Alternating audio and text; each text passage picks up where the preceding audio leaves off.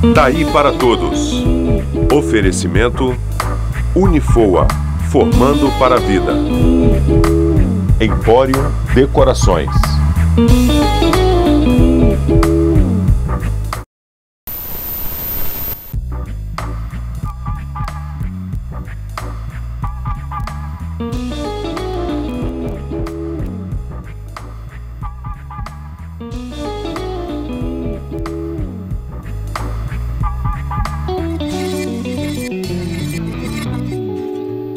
Boa tarde, criatura. Prestem bem atenção.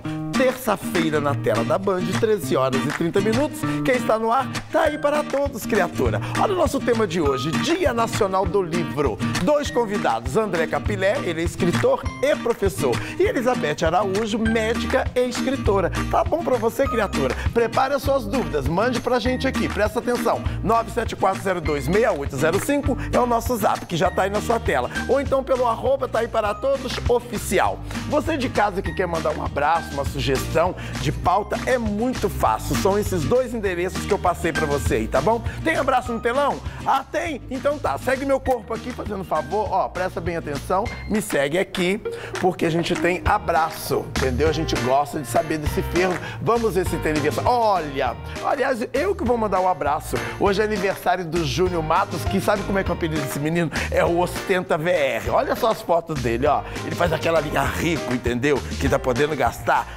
Olha, a cara dele é que assim, ó, não tem carnê, o cartão é sem limite. Eu gosto do cheque especial. Nunca perguntei, só sei que tem, que ele tem. Olha só, eu gosto desse fervo, entendeu? Tem mais alguma coisa aqui? Tem. Olha só, nós escolhemos o nosso diretor do programa aqui, que é o Sandro Henrique, que ele fez essa homenagem ao Dia do Cerimonialista. Nós escolhemos a foto dele, por quê?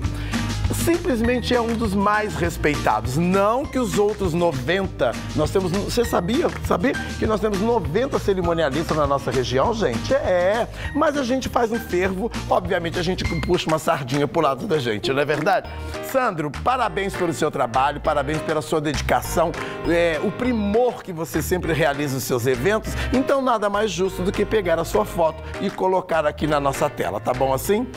Outra coisa também, Dia do Cerimonialista, a gente merece bolo também. Acho melhor providenciar, senão pode entrar pela nossa dívida. Recado do Eurico, que tá aqui, e o Sancler, tá bom? Recado dos 2, já vou avisando, tá bom?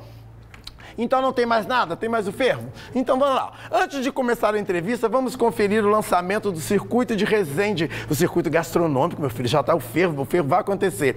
Que aconteceu ontem, o lançamento foi no Resende Shopping. E a nossa equipe deu um pulinho lá para mostrar um pouquinho do que vem por aí. Roda o VT para mim, fazendo favor. Circuito gastronômico começando aqui em Resende, de 1º a 30 de novembro. E claro, você acompanha tudo no programa Tá Aí para Todos, na tela da Band. Tá aí, dessa vez eu te mato de inveja. Eduardo, circuito gastronômico começando com força total agora no dia 1º. Como é que foi planejar para trazer as pessoas para cá? É um planejamento de 1 ano.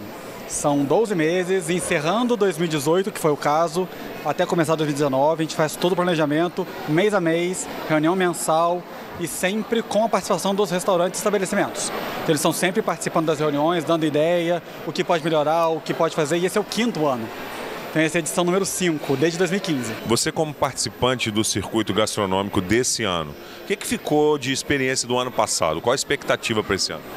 A expectativa é sempre da gente conseguir novos clientes que procuram os restaurantes por conta do movimento gerado no circuito e que depois acabam se tornando clientes habituais do restaurante. O que esse circuito gastronômico aqui tem de diferente dos outros?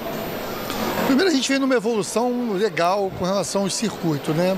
E a característica maior desse festival, primeiro, assim, o maior número de participantes. Nós nunca tivemos um festival em Resende com tantos restaurantes participando. E o que eu percebi, assim, a elaboração dos pratos do festival esse ano realmente superaram todas as expectativas. Hoje a gente teve uma reunião que a gente apresentou todos os pratos em diretoria, as fotos, e assim, deu vontade de andar debaixo da mesa, porque espetacular. Como que o Sebrae entra nessa parceria com os participantes aqui do circuito gastronômico? O Sebrae já tem grande atuação com as empresas da região, né? Especificamente com o circuito, a gente entra com capacitação, né? Tanto na parte de gestão, como também na elaboração do cardápio, né? Dos pratos que vão participar do festival. O Sebrae também atua grandemente na parte de divulgação, né? É um evento muito importante aqui para a nossa cidade, então a gente entra também com essa parte de divulgação. Vocês tiveram a consultoria da Mônica Rangel. Isso ajudou, isso influi de alguma maneira naquilo que o público quer, naquilo que o povo gosta? Por que vale muito a pena o pessoal vir conferir de pertinho o circuito? Assim, o consultor, eu acho que ele traz um aprendizado muito legal para o proprietário, né? Para o empreendedor. E a Mônica, sem dúvida nenhuma, ela é ela aditiva, né, a confecção dos pratos, a elaboração, mas o que chama a atenção da gente também é que os próprios restaurantes, os donos dos restaurantes, eles já estão num patamar, participando todos os anos, eles já subiram a régua deles a nível de aprimoramento dos pratos, né? Quem quiser curtir o circuito gastronômico, de que dia até que dia, quais os horários aí? De 1º a 30 de novembro, são 25 estabelecimentos. Acessar o site resendegastronômico.com.br, no nosso Instagram, @resendegastronômico, e lá fica conhecendo os estabelecimentos participantes, os valores, que é R$19,90 e R$39,90, são 2 valores fixos, e entender quais são as receitas, quais são todas as novidades, foram feitas com a consultoria da chefe Mônica Rangel. E além disso, tem as experiências, que é uma novidade em 2019. Todo participante do circuito, ao ir ao estabelecimento e retirar o seu ticket, que é o que faz ele participar do circuito, ele entra no site, se cadastra e automaticamente está participando desse sorteio, dessas 50, pelo menos 50 experiências. O legal é o seguinte, para as pessoas entenderem, para ganhar o kit tem que ter 4 cupons. Mas para a experiência, um só já está concorrendo. Exatamente. Se cadastrando no site, fui em um estabelecimento, me cadastrei e estou participando das experiências, do sorteio das experiências. Tá bom pra você, meu amor? Então não se esqueça, dia 1º de novembro o fervo começa na cidade de Resende, tá bom assim? Vamos de entrevista, criatura? Vambora. Olha só, nós vamos falar de literatura porque é o Dia Nacional do Livro, isso nós já comentamos com vocês. E também uma data em comemoração à fundação da Biblioteca Nacional do Brasil no Rio de Janeiro. Por isso, André Capilé e Elizabeth aqui do meu lado aqui. Eu vou começar com as damas, tá? Por favor. Sabe como é que é? A gente tem esse fervo. Olha só, você é médica há 30 anos e como foi parar na literatura? Onde que fez esse trâmite aí, criatura? Conta tudo. Bem, isso já vem de tempos, porque eu era muito boa em redação e gostava muito de escrever. Olha que chique, gente. Você viu só a firmeza dela? Eu era muito boa em redação. Isso é um fervo, né? Porque a gente sempre comenta quando vem alguém da FOA. O André também é da FOA, viu, gente? Você também é da FOA, não, né? Não. Então, Andrezinho, meu sobrinho querido, é da FOA. Da aula de que mesmo? Filosofia? Sociologia. Mais o quê? Antropologia e sociologia. Nossa, sociologia, antropologia, praticamente uma biblioteca ambulante você, né? E a gente fala sempre que redação, quando tem Enem, quando tem os vestibulares, é uma grande derrota para os alunos, né? Por isso que eu fiz essa observação de falar que é bom em redação. Isso é um primor pra gente, a gente gosta disso. Eu fui aluna da FOA, mas a redação assim, foi o que me aprovou no vestibular de medicina. E estando na medicina, dei aula algum tempo na FOA também, fui aprimorando isso. Então, eu lancei um primeiro livro, que foi uma cartilha infantil, Carnaval das Letrinhas, que eu acho que o carnaval é uma essência nossa e poder aprender a ler através do carnaval seria uma coisa assim, muito bacana. Então, foi o primeiro livro. Depois, eu resolvi escrever, gosto muito de poesia, sempre li muito poesia, então eu sou uma leitora, né? Eu sou uma escritora porque eu sou uma leitora ávida. E aí fiz também palavras que tecem poemas e agora retornei para a literatura infantil, mas agora venho com um projeto. Pode-se dizer que você é uma escritora eclética? Porque você citou aí, são várias áreas. Sim.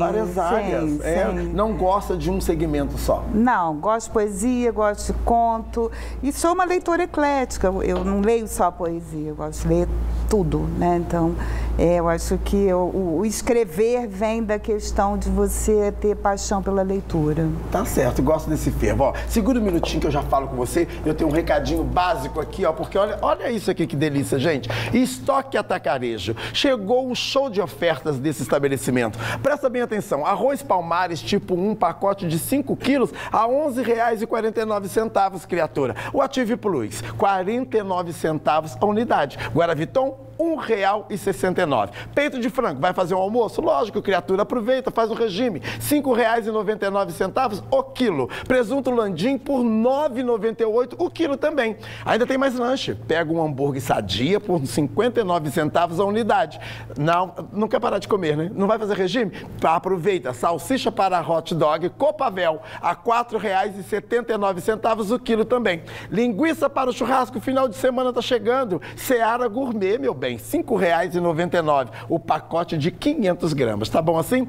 Hoje é o último dia para aproveitar essas promoções. O estoque Atacarejo, criatura, presta atenção, é qualidade, preço justo e a sua família em primeiro lugar. Vou te dar uma dica onde fica, presta atenção. Rua Washington Luiz, número 210, no bairro Dom Bosco, na cidade de Volta Redonda. Tá bom pra você, criatura? Nós vamos de intervalo? Vamos? Então, não sai daí não, dá um tapa no fígado que volta, a gente tem muita cultura aqui na tela da Band, daqui a pouco com o André Capilé. Presta bem atenção, não saia daí, eu estou aguardando a sua volta. Fui!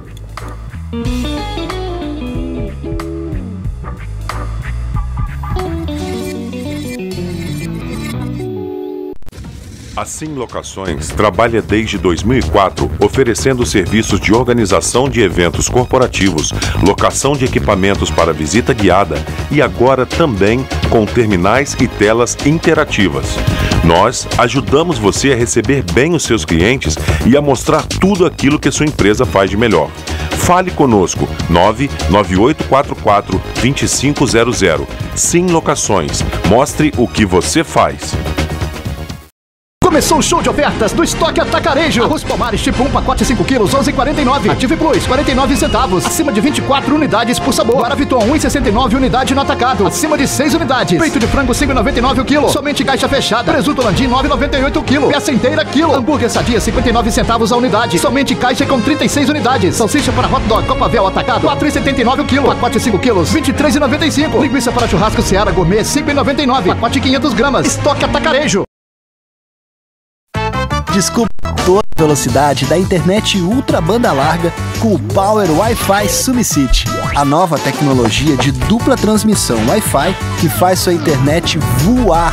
O Power Wi-Fi é mais velocidade, mais potência e maior alcance de sinal, para você conectar tudo ao mesmo tempo com qualidade Power.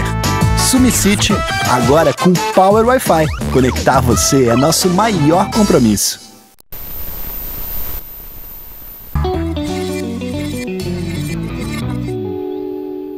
Estamos de volta, foi um intervalo rapidinho e eu volto com Café Capital de 250 e 500 gramas, criatura. O tradicional, tá bom? Você acha que acabou? Não, não acabou não. Tem o de 250 e o de 500 também, do Extra Forte. E tem o vácuo tradicional, o Extra e Superior. Esse, então, é o fervo aqui na nossa tela. E tem o Café Capital também, gente, somente de 100 gramas também. Agora, olha só, o cappuccino, esse finzinho de tarde, se tiver friozinho, aproveita e faça, tá bom? Café Capital você encontra nos melhores supermercados, padarias, mercearias de todo o estado do Rio. Como eu falei para vocês, o Café Capital invadiu todo o estado do Rio. Café Capital, bom mesmo, é Café Capital. Simplesmente saboreie. Nós estamos ali, ó, com os nossos quentinhos aqui dentro do estúdio. Tá bom para você? Segura aí, olha aí.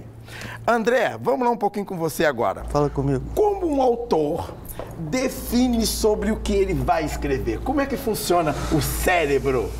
Vamos lá. São demandas muito diversas, né? De modo geral, a gente está inserido no mundo e o mundo, tal como nós o aprendemos, de alguma maneira isso pode comparecer na obra. Às vezes eu sou assaltado por um determinado ritmo, assaltado por uma determinada palavra, Varia muito, não é possível prever exatamente.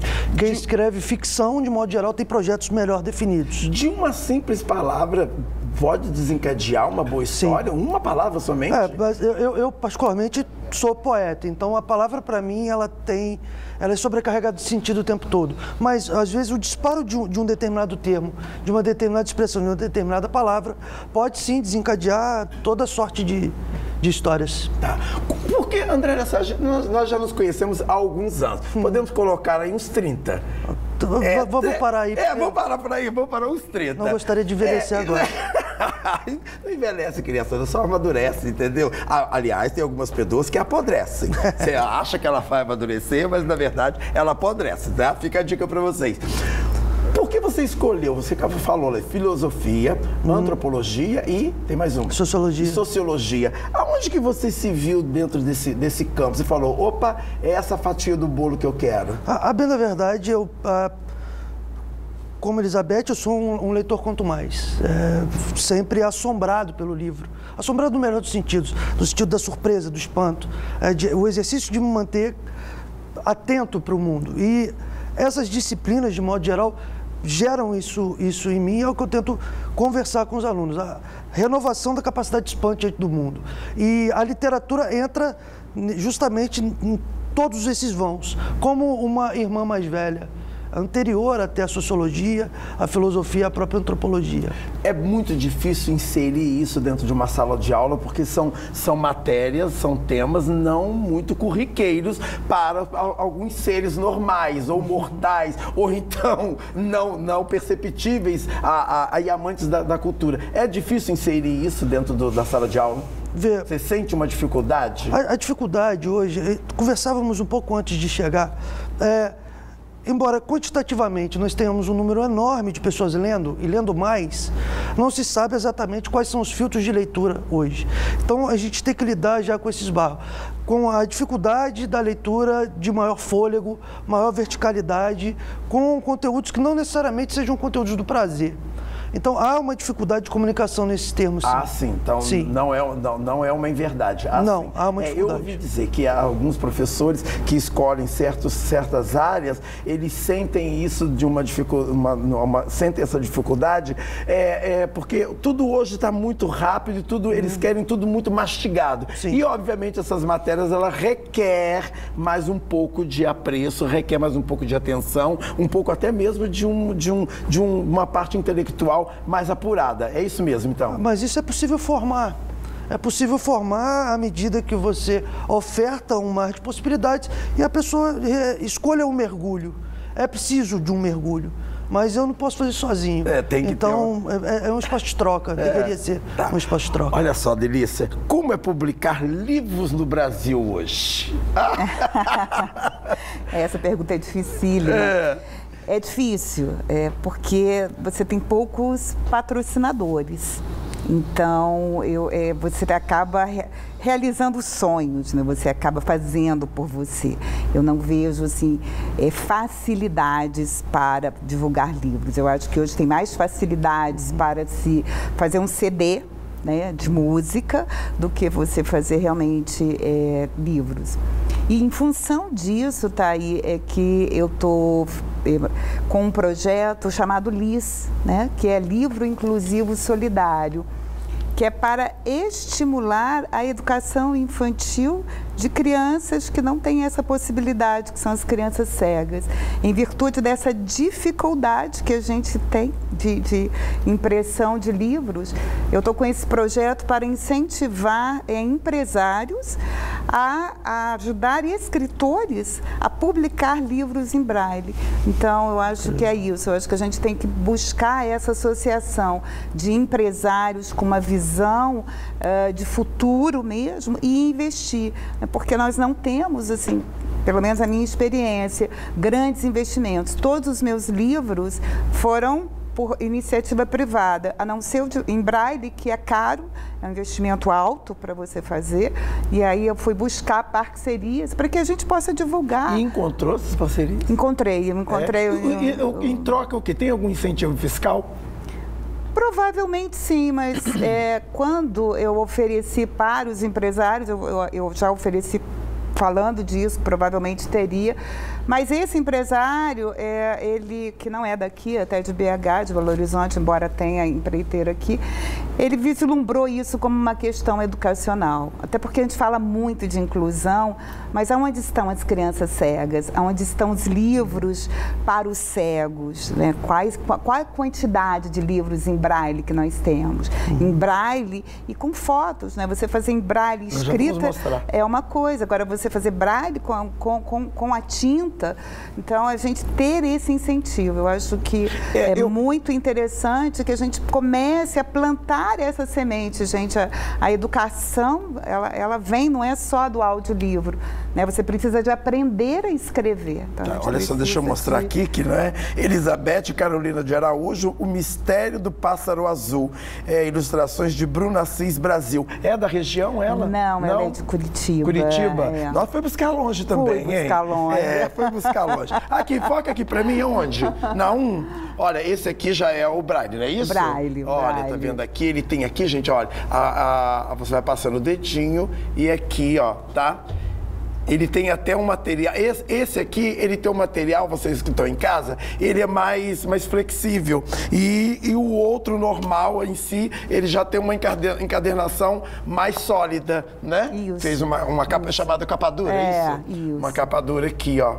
Tá bom? Então tá. Onde pode encontrar esse livro? Tem alguma já? Eles ainda não foram lançados, mas tem no site da Martins Fontes Paulista, já tem, na Amazon já tem. Ah, tá. Mas vai ser lançado aqui na região? Vai ser agora quinta-feira, eu lanço na escola Hilton Rocha, o em braille. E onde fica essa escola? Ela fica em Volta Redonda, eu não me lembro o bairro, depois lembra aí, vai se lembrando aí, que eu vou pro intervalo e eu volto com muito mais Sair para Todos e a gente vai informar a vocês onde esse fervo vai acontecer. E depois tem os livros do Capilé, tá bom? Segura aí, criatura. Já eu tô de volta.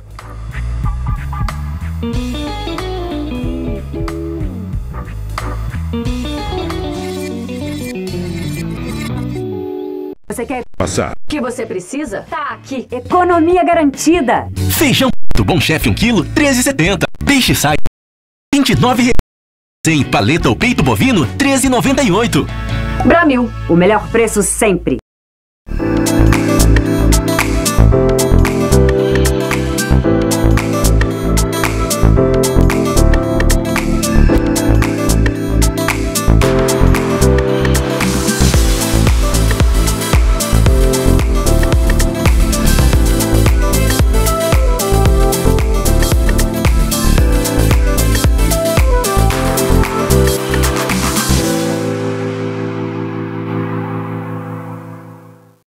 Já pensou no que você precisa para ser um bom médico?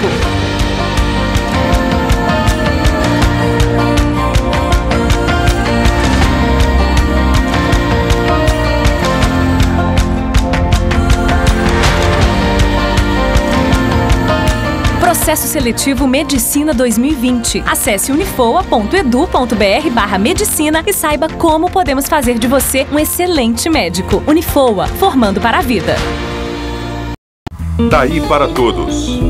Oferecimento Unifoa, formando para a vida. Empório Decorações.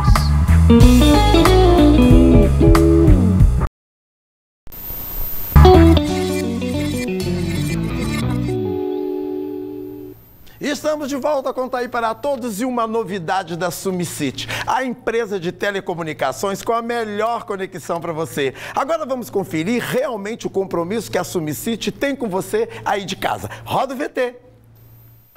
Descubra toda a velocidade da internet ultra banda larga com o Power Wi-Fi SumiCity, a nova tecnologia de dupla transmissão Wi-Fi que faz sua internet voar. O Power Wi-Fi é mais velocidade, mais potência e maior alcance de sinal, para você conectar tudo ao mesmo tempo com qualidade Power. SumiCity, agora com Power Wi-Fi.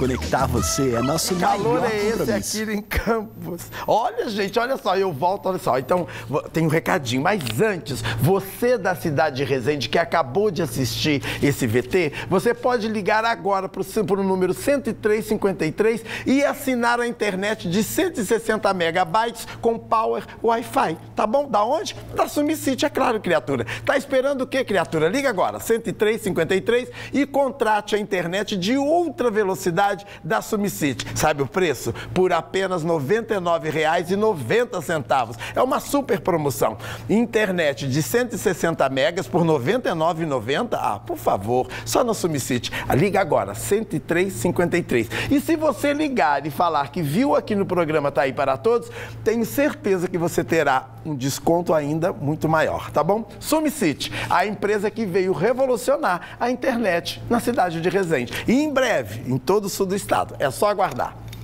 Olha só, chegou aqui uma pergunta para vocês. O Flaviano de Barra Mansa, ele quer saber, a pergunta para os dois, vamos começar aqui com você primeiro, doutora.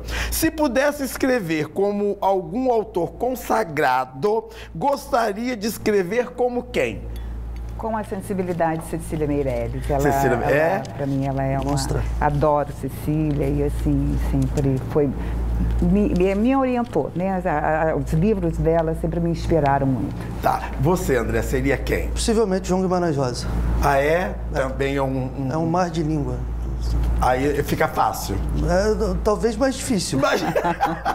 Não, fácil pra você que já é escritor, tá bom? Olha só, tem um recadinho aqui, obrigado, viu? Ó, Jô do Rio de Janeiro, te assisto desde o ano passado, adoro o seu programa, meus pais moraram em Volta Redonda, me manda um alô. Alô, manda um alô, Jô, manda um beijo, agradeço a sua audiência, participe sempre com a gente aqui, tá? Tem mais recado, ó. Val Consolação de Belo Horizonte, estou em Belo Horizonte, assisto sempre pelo YouTube. Parabéns e sucesso sempre. Tem mais. Ângela Campos, da cidade de Resende, aqui no meu sofá te assistindo, curtindo, parabenizando por esta linda camisa. Ah, obrigado, delícia. Foi um mimo que eu ganhei de uma loja. Adoro esse mimo. Adoro sempre seu look. Parabéns pelos entrevistados. Ó, tá mandando parabéns pra você. Obrigada. E tem o Damião, que é de Campos do Goitacazes. Boa tarde, tá aí? Que calor é esse aqui em Campos? Está muito quente. Filho, liga um ventilador, então liga o ar-condicionado. Ou põe uma boa sunga e vá pra praia, tá? Vai refrescar o corpinho, faz bem, tá bom? Vamos aqui. Agora deixa eu mostrar aqui, gente. Obrigado pela participação de todos vocês. André, fala um pouco aqui. Chabu, já vou mostrar aqui. Puxa aqui na fazendo favor, são 2 livros. Puxa aqui pra mim, Eurico. Ó, Chabu, olha, tá, André Capilé. E tem aqui de novo, olha, eu vou entrando assim, ó, olha, com o reboot. Tá bom assim? Tá, querido, gostei desse ferro, tá bom? Mostrou aí pra vocês? Fala um pouco de cada um. Chabu. O Chabu é um livro que já vem pronto há algum tempo, mas que eu acabei dando curso a outros projetos. É um livro que eu chamo de livro de amorzinho falido. É uma tomada de uma certa relação que vai ruindo. Né? Aqui, você colocou na capa aqui um ofá, digamos assim, né? Sim. Você quer dizer o quê? Que o cupido não flechou? Porque ela tá com uma certa distância aqui do arco. Sim, a relação, a arte é de Clarissa de Oliveira, uma grande amiga. E é daqui da região? Ela é de Barra Mansa. Olha, a outra foi buscar lá em Curitiba, ele achou uma aqui em Barra Mansa. Agora vamos lá, vamos ao reboot. E o reboot, como o título diz, é um aportuguesamento de um termo em inglês, reboot, que é como se estivesse rebutando, refazendo coisas. Havia um sem número de entulhos e eu reorganizei. Resolveu mexer nesse reorganizei lixo, e tava lá aquele monte de entulhos, vamos fazer uma limpeza. Exatamente. O que foi reciclando. Mas o livro é bem isso. É bem isso? É bem isso. André, quantos livros já lançados no mercado? São 6. 6? São Tem 6. 6 livros. Tem um que você fala assim, esse eu posso considerar 2/6, primeiramente, uma obra-prima sua? São 2. O rapaz que me coloca numa outra posição dentro da poesia brasileira contemporânea, de 2012, e recentemente o Muimbo, que é de 2017, que vai fazer um resgate de coisas que são muito próprias da minha formação, que é a minha matriz religiosa, que é uma matriz de religião africana. Tá. E o Muimbo vai tratar perguntar, com isso. Pretende lançar algum livro nesse segmento aí, falando da religião? O Muimbo Já começa. Começa esse caminho e eu estou pensando numa trilogia. Tá certo. Que vai fundamentar isso. Doutora, é fácil fazer uma aplicação de um pouco desses livros dentro da sua medicina lá? Como é que é isso? Algum paciente você acaba indicando um livro? Olha, na verdade, eu estimulo muito meus pacientes a escreverem as suas próprias experiências. De acordo com o que você passa, com a sua situação, eu estimulo. Tá certo. Já dei até cadernos para que alguns possam escrever. Eu acho que você tem algumas experiências de vida que valem a pena. Sim. Olha só. Obrigado. Obrigado. Volto mais vezes, tá bom? Olha só, você aí de casa, muito obrigado pela audiência. Quero agradecer ao casal Lejuto que está aqui me assistindo, fazendo uma linha aqui, plateia, que eu gosto desse ferro. Amanhã, 13h30, compromisso marcado com Tá Aí para Todos. Que o sagrado faça da sua terça-feira maravilhosa, como foi a nossa aqui na tela da Band. Beijo grande, criatura.